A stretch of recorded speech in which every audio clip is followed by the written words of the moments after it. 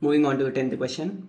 Two poles of equal heights are standing on opposite each other on the either side of the road, which is 80 meters wide. From the point in between them on the road, the angle of elevation of the top of the poles are 60 degrees and 30 degrees respectively.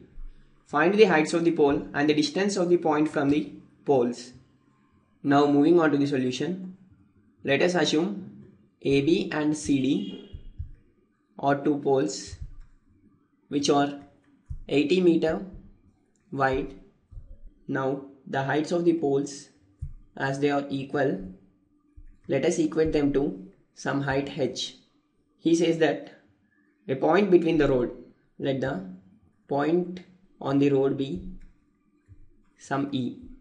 From there, angle of elevations of both the poles, that is angle of elevations of, let AB pole be alpha, that is equal to 60 degrees, and angle of elevation of pole CD be beta, which is nothing but 30 degrees. Let us represent the above information in the form of the figure as shown. Then here AB, CD are two poles and E is the point on the road, and here alpha is 60 degrees and beta is 30 degrees. Now the width of the road is dB, that is nothing but 80 meters. Heights of the poles we assume it to be h meters.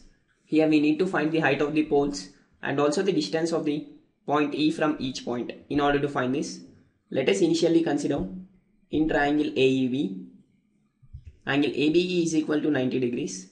In right angle triangle, let us consider the trigonometric ratio tan. Then we get tan alpha is equal to opposite side, that is nothing but AB, divided by adjacent side, that is nothing but EB. That implies tan alpha, that is tan alpha value is 60 degrees, is equal to AB, that is h, divided by EB, which implies EB is equal to h by tan 60 value is root 3.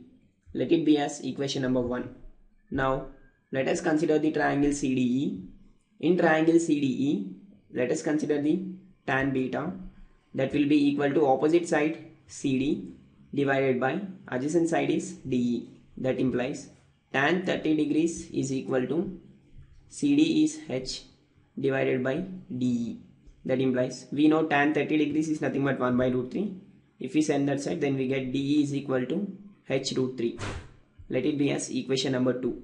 Now by adding 1 and 2, we get EB plus DE is equal to h root 3 plus h by root 3.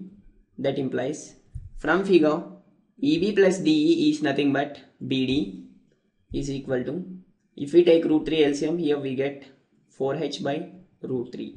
That implies BD value is given as 80 meters, that is 80 is equal to 4h by root 3, which implies h is equal to 80 into root 3 by 4, that is nothing but 20 root 3.